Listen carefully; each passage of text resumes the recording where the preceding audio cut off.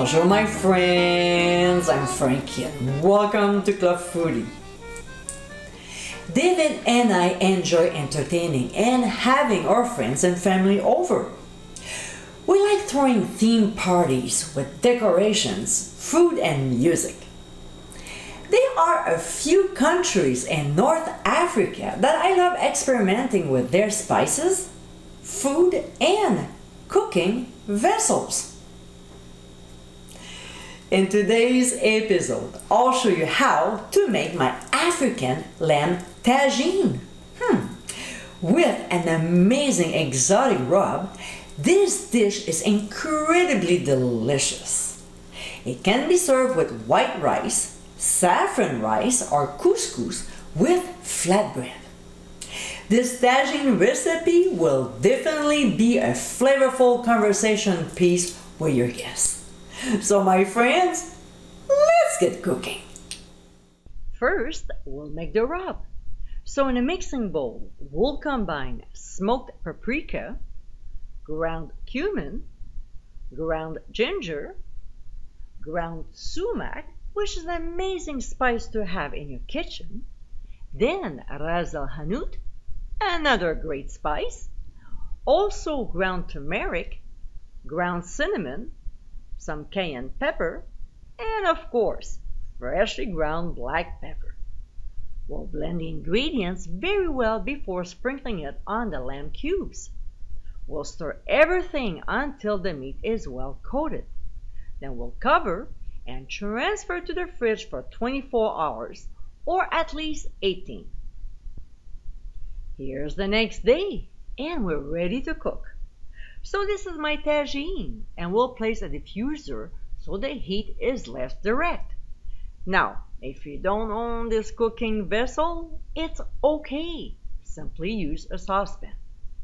To whichever we own, we'll add olive oil and set the heat on medium. When it gets hot, we'll add the onions and cook for 2 minutes. Then we'll add garlic and saute for only 1 minute before adding our lamb cubes.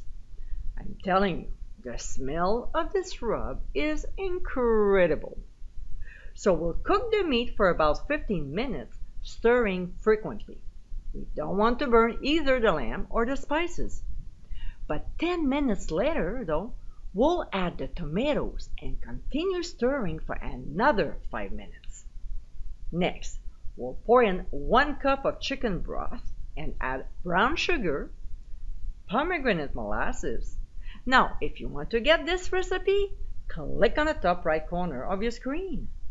Then we'll also add mint flakes, some saffron, a pinch of ground sea salt, and freshly ground black pepper. We'll stir the ingredients and increase the heat to medium-high. Now, this is an optional ingredient, but highly recommended: dried fruits. It can be either sultanas, raisins, figs, or currants. It really gives a nice flavor to the dish. Alright, so when the mixture just starts to simmer, we'll cover and reduce the heat to medium-low. We'll let it simmer gently for 30 minutes, stirring often. During this time, if it needs more liquid, we'll add a little chicken broth. While it's cooking, we'll toast the slivered almonds in a small skillet over medium heat. We'll shake them often, as they can burn quickly. And when they are done, we'll set them aside. Back to the tagine. After half an hour, our dish should be ready to serve. I had to add half a cup of chicken broth, just enough so the ingredients don't stick at the bottom, leaving me with a beautiful sauce to dip flatbread in. So we'll put the lid on and remove the tagine from the heat. It can be placed on a dining table and everyone can serve themselves. Just don't forget to sprinkle our toasted slivered almonds on top and finish it with fresh chopped cilantro. And my friends, this is how African Lamb Tagine. If you like to experiment in the kitchen with new styles, new ways of cooking, and definitely new flavors, this tagine is the perfect dish to make. So at your next dinner party, serve this delicious meal. It will be a great conversation piece.